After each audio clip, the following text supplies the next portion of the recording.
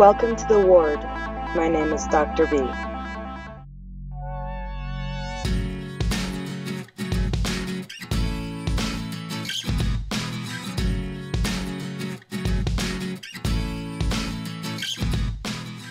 If you haven't already, please don't forget to subscribe to the channel, like this video, leave me a comment, and if you'd like, you can join the memberships and whatever else. Check out the description box below for more information. Oh, and by the way, while you're at it, you should check out our new merch that we have in our store. It's pretty amazing. So let's get started.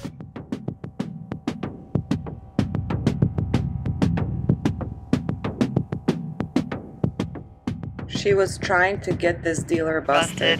As I'm dealing with a Detective Terry in Seattle Narcotics.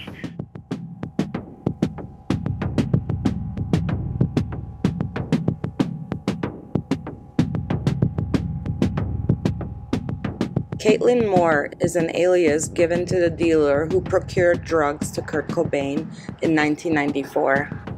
Caitlin becomes an important person in this investigation because she's claimed to have been with Kurt during the days that he was in Seattle.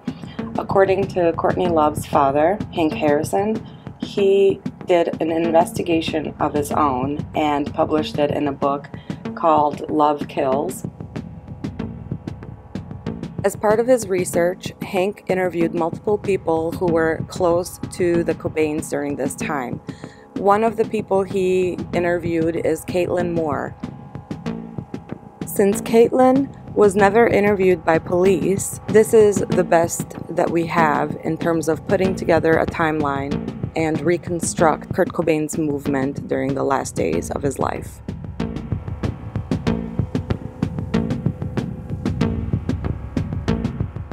Saturday, March 26th, 1 a.m. in the morning. Kurt nods off at Caitlin's apartment on Denny Way.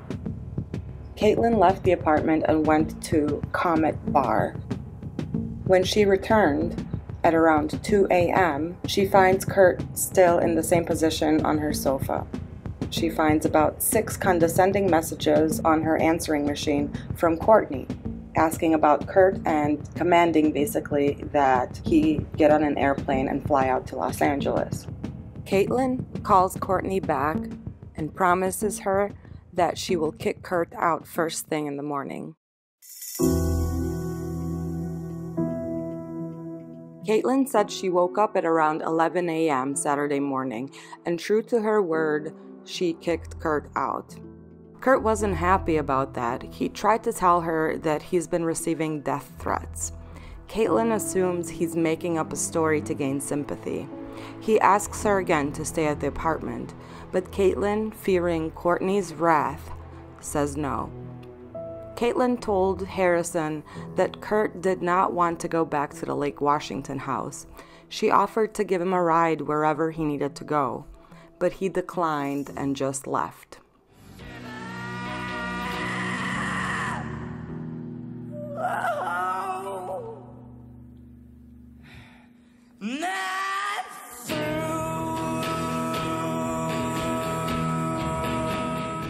Meanwhile, Courtney is in a phone frenzy, calling everybody across the entire country. That's one thing that is consistent across all accounts. Back at the Cobain residence, Callie is alone with one of his girlfriends, Jessica Hopper. Jessica was in town from Minnesota. She was 15 years old at the time. Callie was 20. During this time, Callie said he had a $400 to $500 a day drug habit. He said he would bounce back and forth between the Lake Washington house and his other girlfriend's house, Jennifer Adamson. Jennifer was also a teenager in high school. Unlike Jessica Hopper, Jennifer also had a drug habit. As a matter of fact, Callie reports that she was selling it. So he would spend a lot of time at her apartment as well. Since tensions were so high and Kurt refused to communicate with Courtney, she began to use methods to try to control Kurt and the people around them. She phoned Callie and Renee Navarrete, who were her two live-in male nannies, every hour at least. Callie said that his drug habit had gotten so bad at this point that he asked for Jackie Ferry to be sent to Seattle to pick up Francis.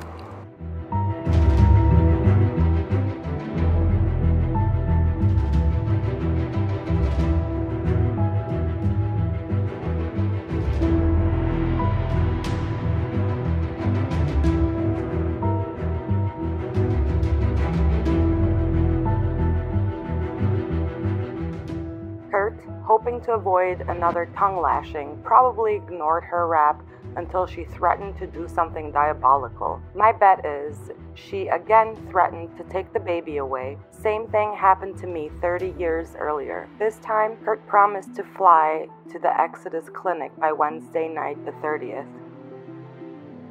That's when he bought the shotgun.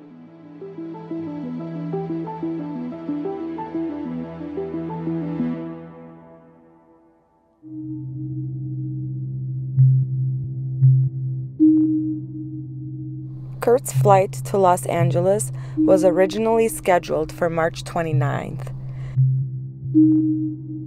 Chris volunteered to take him to the airport. Kurt drove his Valant to Chris's and left it parked with a for sale sign in the window. Tom Grant and Dylan Carlson would later find the car parked in the same spot while trying to find Kurt. On the way to the airport, Kurt and Chris began to argue. It is reported that Kurt attempted to jump out of the moving car, presumably because he was telling Chris that he didn't want to go to treatment and demanded to be let out.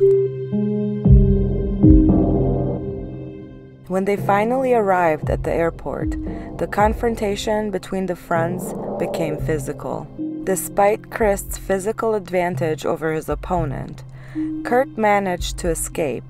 He charged to the exit, screaming, "Fuck you," or something to that effect. Shelley, Chris's wife at the time, says, Chris drove back to Seattle alone, sobbing. He had such a huge amount of love for Kurt. We both did. He was family to us. I'd known him for almost half his life.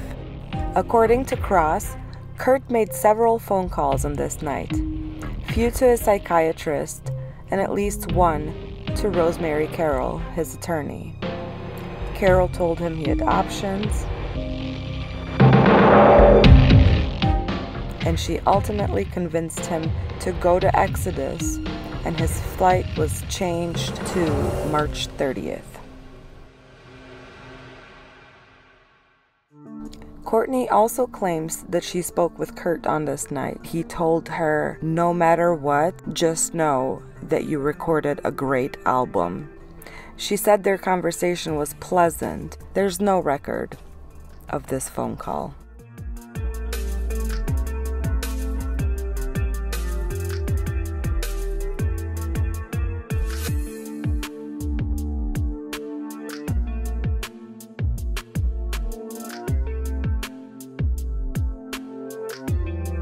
Using logic and the data we have so far, we can infer that Kurt's state of mind during this time was angry, distrustful, and feeling betrayed.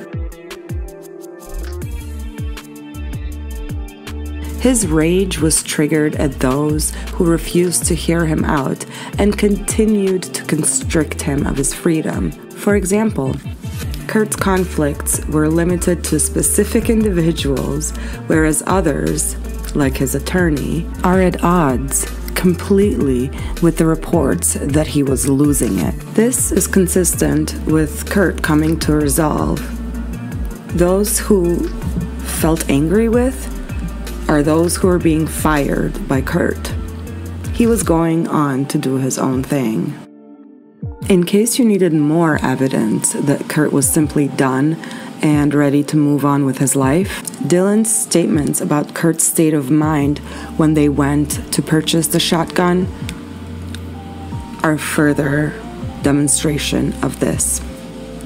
Dylan says he wanted to buy a gun for protection and because of prowlers, since the police took all his other weapons.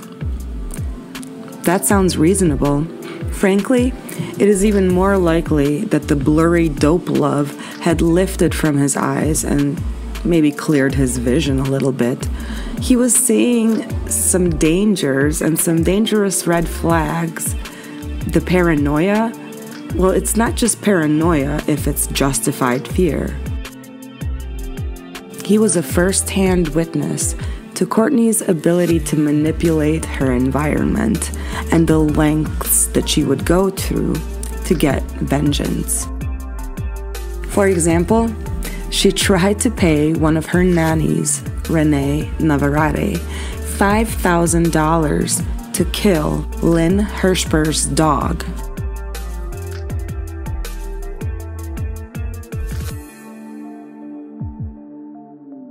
From reading Vanity Fair, you probably think I swig Jack Daniels first thing in the morning after I smoke my crack and then don't see my daughter for 10 days.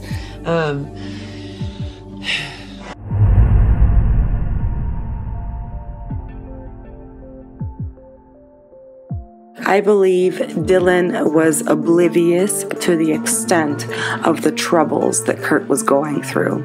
Though Dylan is Kurt's best friend, I believe that Kurt would not disclose his true plans to Dylan, knowing that Courtney has access to Dylan.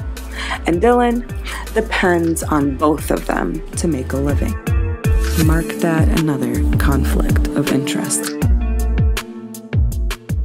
Kurt returned home, stored the weapon, and was picked up by a driver. When they arrived to the airport, Kurt realized he forgot to take the shells out of his bag and asked the driver to hold on to them. The driver took the shells and still had them when he was interviewed by police. They were never collected into evidence.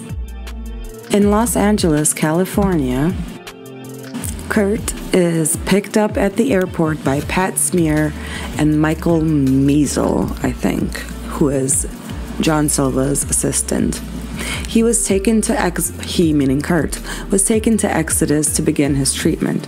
There, he went through the intake process, which consists of a clinical interview in order to determine treatment planning. He was also seen by a psychiatrist who prescribed Kurt's Subutex. Despite having been evaluated by numerous clinical staff, none have found him to be suicidal. Gibby Haynes, a friend of Kurt's, said Kurt looked a little bit under the weather, just tired of being sick and tired. Can you blame him? Kurt attended a Cocaine Anonymous meeting with Gibby that evening. In the morning, Kurt attends a group session, an individual counseling session, a pharmacological evaluation, and all in all, spent a good chunk of the morning doing treatment stuff. He attended another 12-step meeting in the morning, and Kurt's counselor at Exodus was a guy named Neil Stimson. This is what he had to say. I asked him if he understood the seriousness of this Italy thing. Man, you almost died.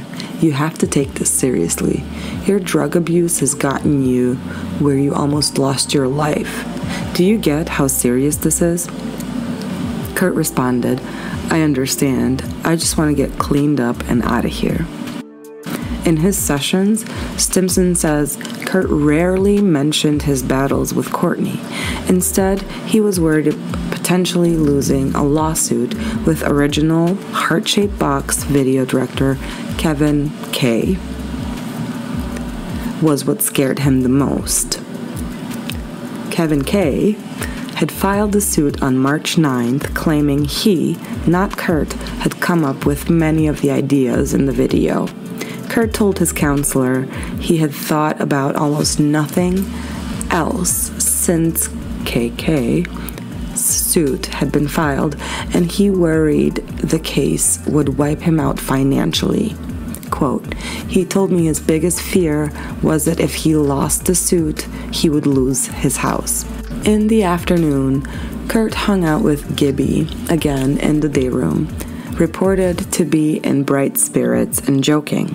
Me and Kurt were laughing about what a dumbass a mutual acquaintance was for escaping over the wall.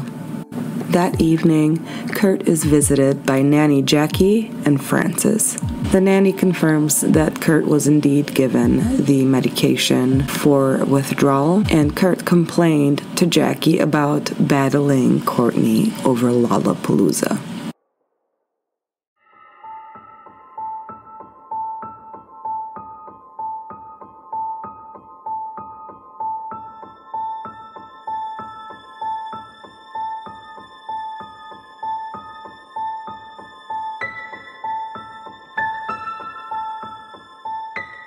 April 1st, 1994, Friday.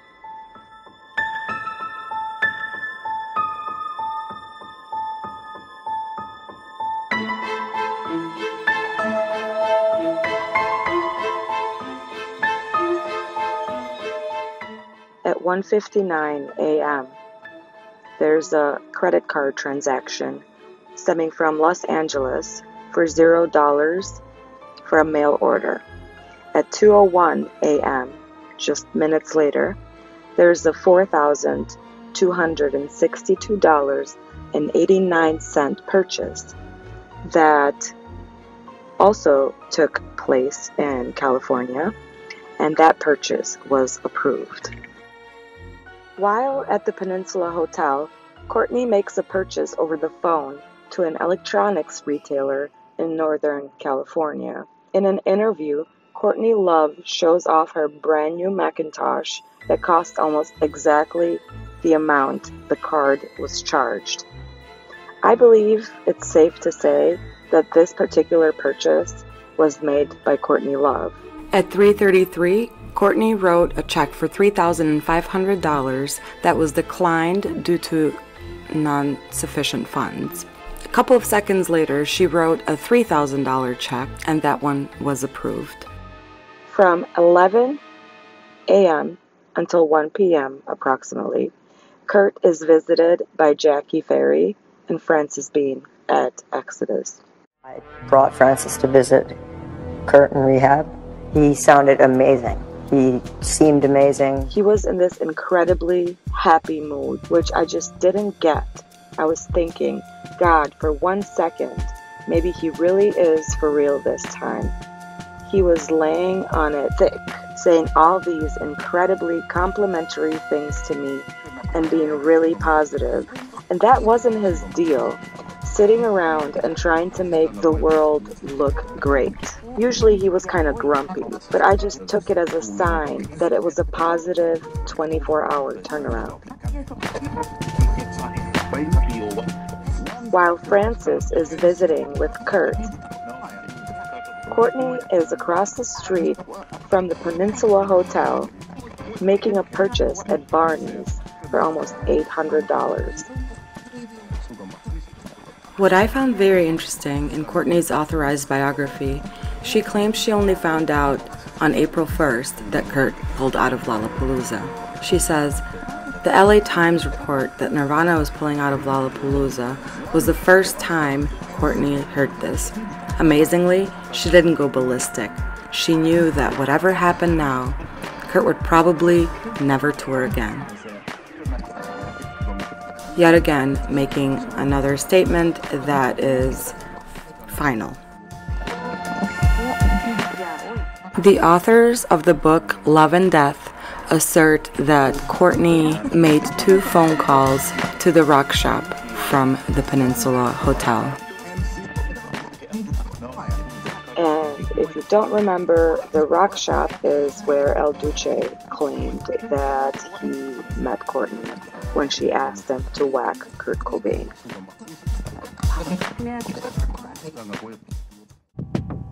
She continued to frantically call everyone she could think of, trying to keep an eye on Kurt.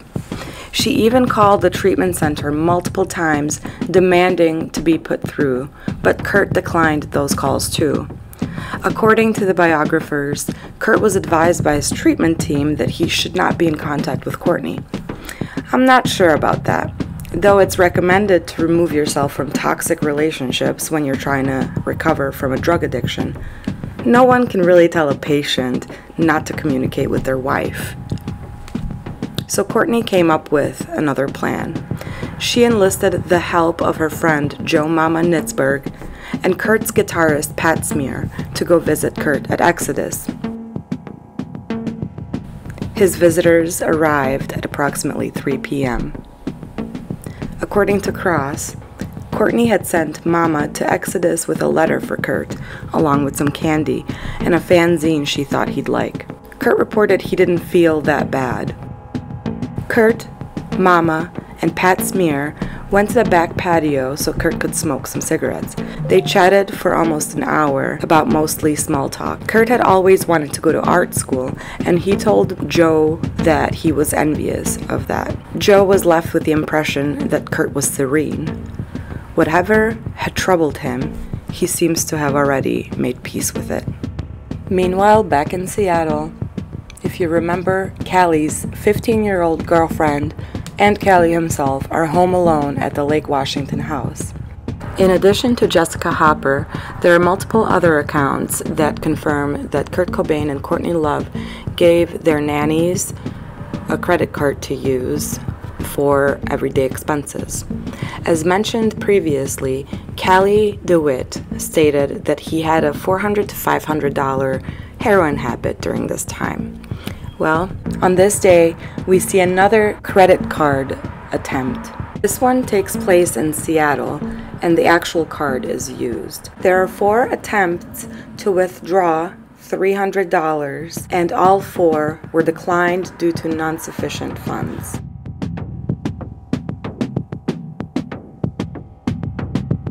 That means that the actual credit card was in possession of someone who was in Seattle. I deduced that that would be Callie. This means that the credit card that we assumed was Kurt Cobain's was actually in the possession of their nanny.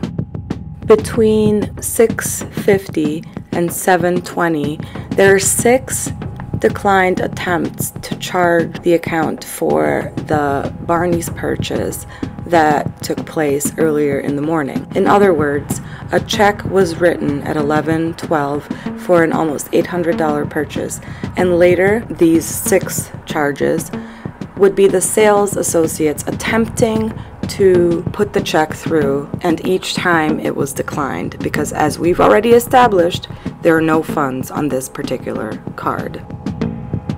So while these charges might look confusing, a deeper dig into them simply reveals that Courtney was writing bad checks.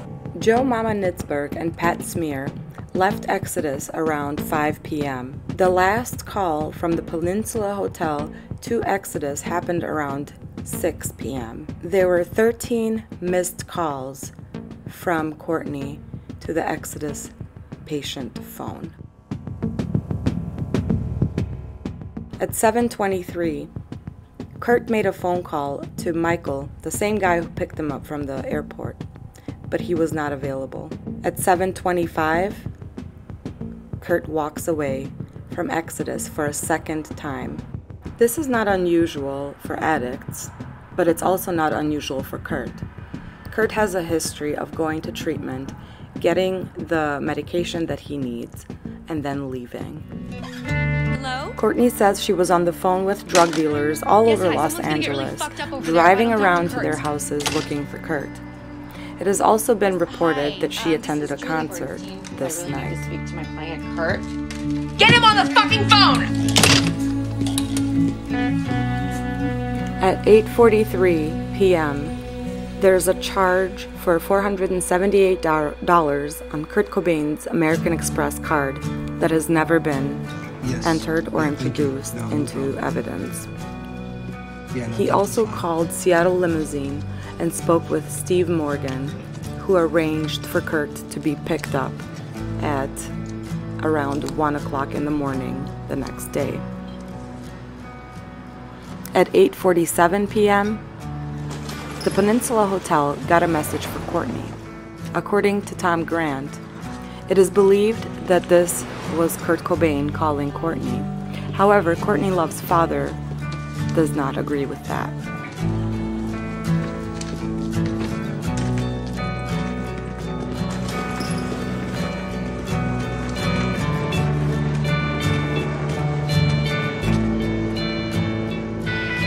And a lot of things killed him, but that killed him too.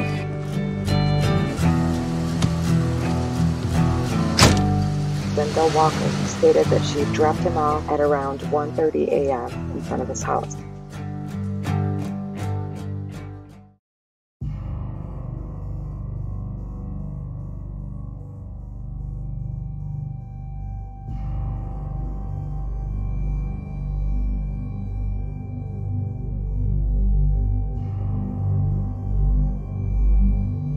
If it goes in, and the rumor, once somebody, I deny it, and I can deny it all the way to the bank, and actually people will believe me if I deny it, if I say, it never happened. So far, we've established that Courtney and Kurt are basically done, and Courtney is enlisting the help of anyone she can think of to get her information about Kurt, but also to try to exert control over Kurt. I mean, the people that are so unethical, but the people that I had do this, I paid. Yeah.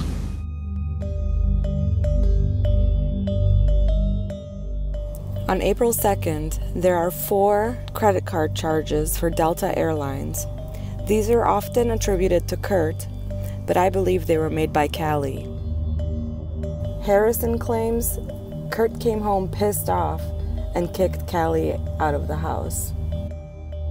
Interestingly, Courtney inadvertently corroborates this story by saying that Mike, meaning Callie, was bad, and that she had found heroin spoons in his room when he watched this child, and that Kurt was furious. He was firing Mike because he kept doing drugs.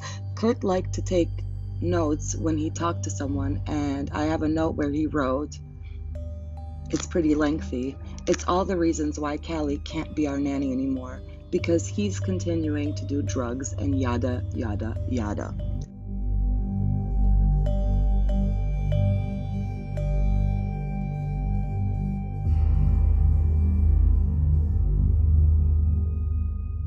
Out of desperation, she plants a story with a source at the Associated Press. And he left, and I had come down to LA with the baby to support him, and our nanny to support him. And when he left, I got very depressed, and had to be hospitalized for some sort of nervous breakdown. I could say that to them as a hospital worker. That way, there's no drugs involved. Yeah. And the sympathy goes to me, and Kurt doesn't get in any trouble because it looks like he's not supposed to be in rehab in the first place. That he felt pressured, and so he jumped over the wall. All right. I mean, how's that for a stint? Then it appeared that I attempted suicide.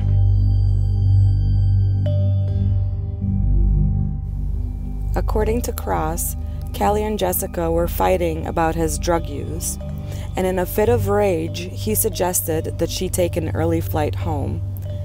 Callie tried to use the $100,000 limit MasterCard Kurt had given him to buy her an airline ticket, but the charge was denied.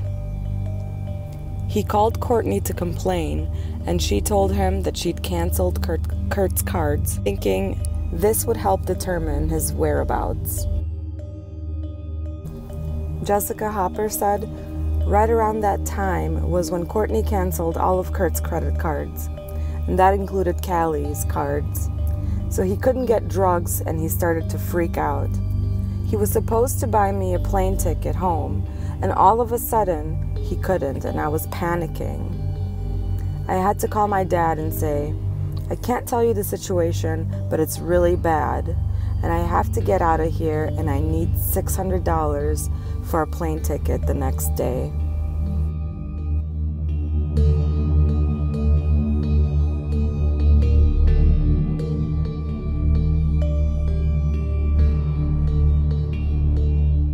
Around 6 a.m., as dawn broke, Kurt appeared in Callie's room on the first floor of the house. He did see me when he got home for a minute.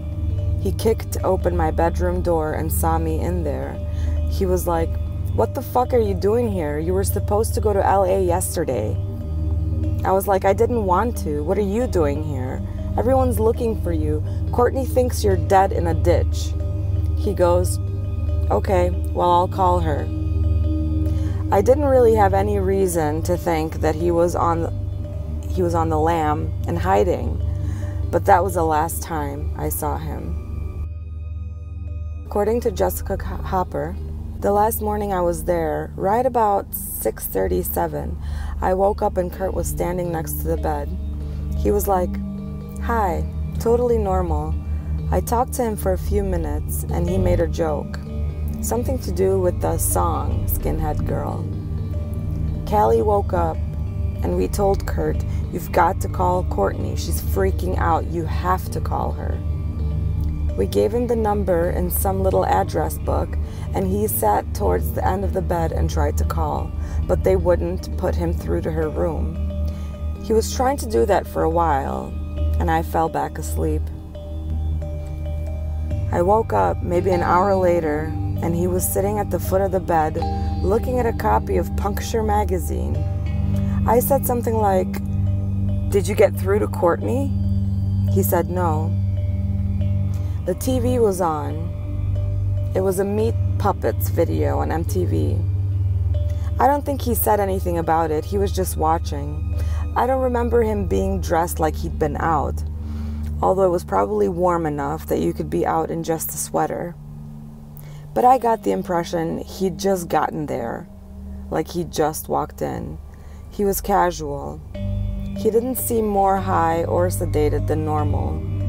He seemed normal, and he was being jovial with me. I hadn't seen him since New York.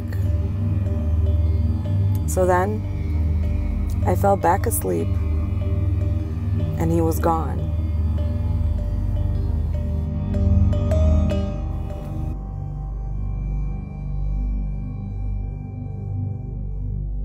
Gray Top Caps driver, I'm not even going to try to pronounce this, W.A., picked up a passenger at the Cobain residence at 7:30 in the morning. His report reads, he picked up a person who he thought did not match with the residence. He drove around looking for a place to buy bullets, but was unable to find one. This male told the driver that he recently had a burglary and he needed to buy bullets. The driver dropped the man off at 145th and Aurora because he said he was hungry and wanted to get something to eat. The cab fare was $27. I woke up a few hours later. Callie had called a limo service to take me to the airport. That might have been around 11 a.m. I got up. I'd been eating Diet Coke and bananas for days. I'd been sick while I was there. And I remember leaving, but I was so freaked out at leaving Callie to die there, I threw up in the driveway before getting into the limo. It was from the anxiety. I could tell something really bad was going to happen. There was a TV tray next to the bed with this pre-prepared syringe of Narcan wrapped in masking tape. Death was in the house, waiting.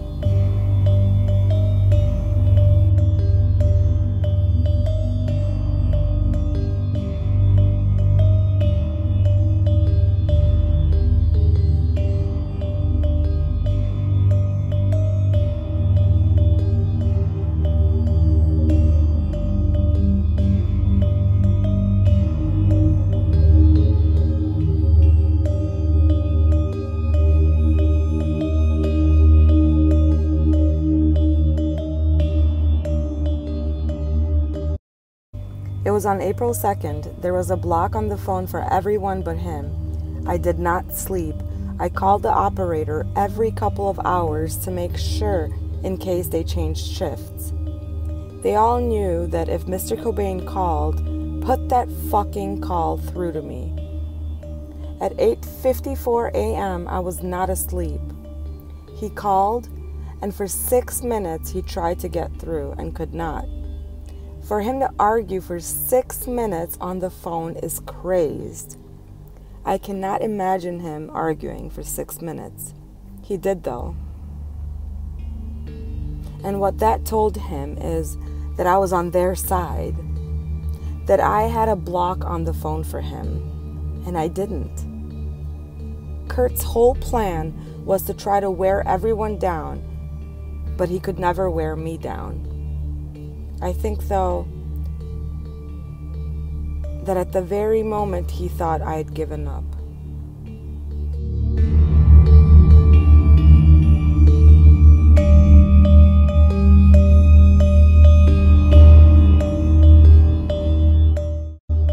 But, I don't know. I mean, the press always perceives me as, like, completely tragic and fucked up anyway, and I have, like, a record coming out, so, selfishly, it might even help sell records. I don't know, my record's coming out in, like, a week. Yeah. So, and I've learned the value of this. I didn't think it when it first happened, but all publicity is good publicity to a certain degree, unless you're Michael Jackson. What should I tell the Associated Press? I mean... Oh, you don't think he would ever find out that you never really were in the hospital? No. No one will tell him. Okay.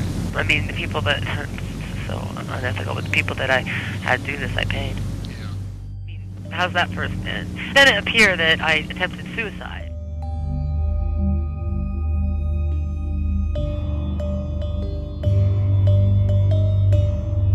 While she was with us,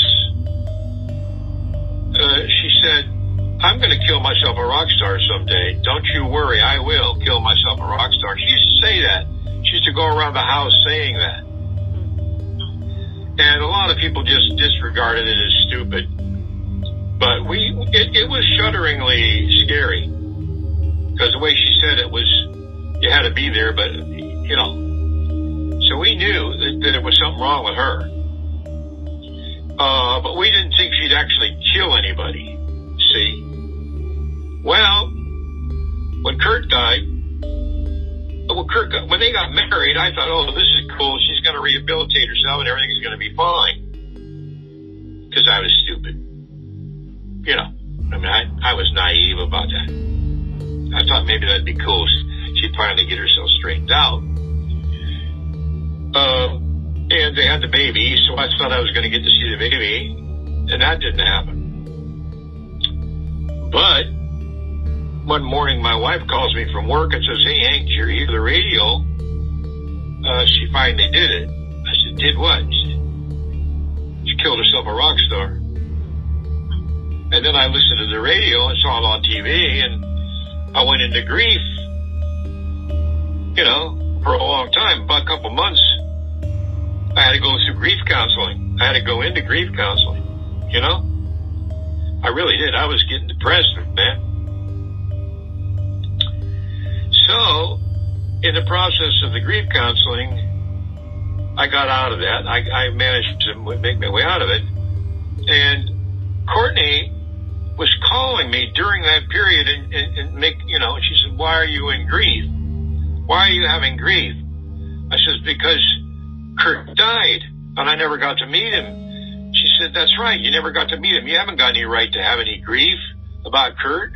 I said, no, the whole country's crying about it. Little 12-year-old kids are killing themselves over it. She said, but you haven't got any right to grieve. You never met the guy. I says, well, I never met Abraham Lincoln either. But I want to write a book about him someday.